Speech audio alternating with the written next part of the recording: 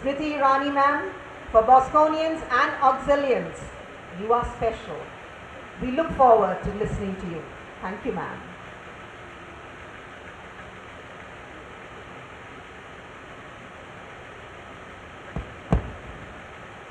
Distinguished guests, ladies and gentlemen, it is a proud privilege for me to be amongst you this evening while we celebrate the life, the work of Don Bosco. They say history has a habit of repeating itself, and a portion of history repeated itself when I came for this celebration this evening. I very happily marched on to the front gate of the Don Bosco school, only to be stopped and told, side ke gate se aao. And when I came through and I looked upon the father, I said, sir, as an auxilian, over a decade and a half or 2 decades ago, when I came to this very school with my sisters, we were told, side ke gate se aao. Well, I guess it doesn't make a difference to the chowkidar even today. He would rather have an auxilian come from the side gate. But what is extremely mesmerizing is this, and with all due respect to Father, all due respect to Rector Major, I must add that my principal was extremely nervous. She greeted me with flowers, and I'm sure all the students here today assembled will definitely agree with me when I say that it's the greatest privilege of our own lives when those who have led us on our path, on our journey to a fulfilled life, one day in an opportunity like this, in a celebration like this, extend their blessings through flowers. So I requested my principal to sit next to me, and I said, sister, why so jittery? She said, well, everybody made fun of me and said, where is your student? I don't see the auxilian here. I said, well, sister, you can take heart in the fact that the auxilian got here before the boy from Don Bosco.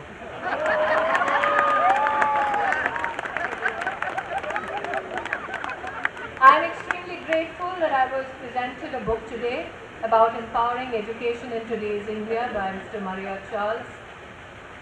And when I was presented the book, I asked him, isn't the title a bit confusing? He repeated the title. He said, no, it is Empowering Education in Today's India. I said, well, I would rather that we say Empowering India through today's education. I'm extremely glad that when I glanced upon this book, which was presented to me, I see on page 149, 148, guidelines for promoting the wisdom of knowing. And one of the guidelines is to engage the very soul of the young, without violating individual privacy, encouraging the young to reach deep into themselves so as to draw upon the resources at the core of their being leads to wisdom, says this book. And I thought to myself of this episode that I had heard from a lady who met me with her young child. She met me disappointed because she said, why is it that our education system wants to have a compartmentalized view of the world? Why don't we give enough space for our young to fructify, to have their imaginations run wild and yet conform to Maryada? I asked her, ma'am, why are you so anguished? She said, when my child's maths teacher was teaching him basic numerical concepts, the teacher said, 1 plus 1 is 2. My child said, no, there are times where 1 plus 1 is 3. The teacher said, you're absolutely wrong. You somehow don't seem to understand the concept I'm teaching you. This child was admonished by the teacher. When the child went home, he related the incident to the parent. And the parent said, well, you are also right and so is the teacher.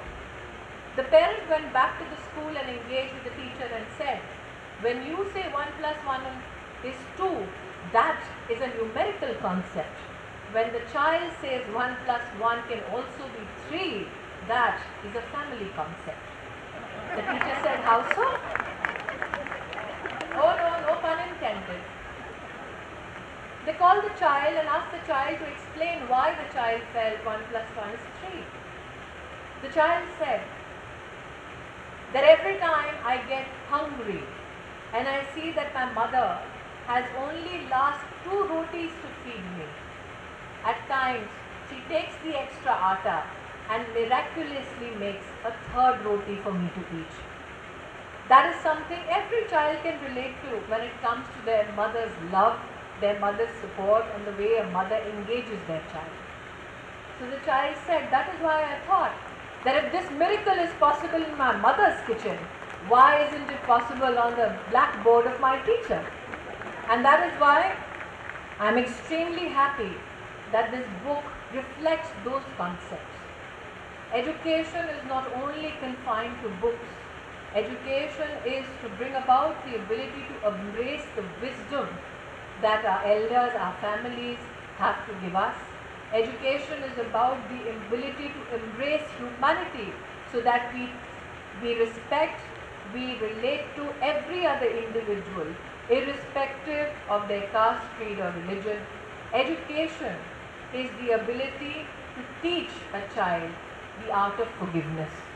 So today, while we all come together and celebrate the life and works of Don Bosco, I think our biggest contribution to his way of life is if we ingrain in ourselves the ability to embrace humanity as it is, when we encourage ourselves to be humble in the presence not only of greatness, but also in the presence of those who might not agree with our views. But also, I think, our greatest dedication to the lives and works of Don Bosco would be when we also ingrain in self the ability to forgive, and forgive from the depth of our heart. Once again, my best wishes, regards and salutations to this nation family.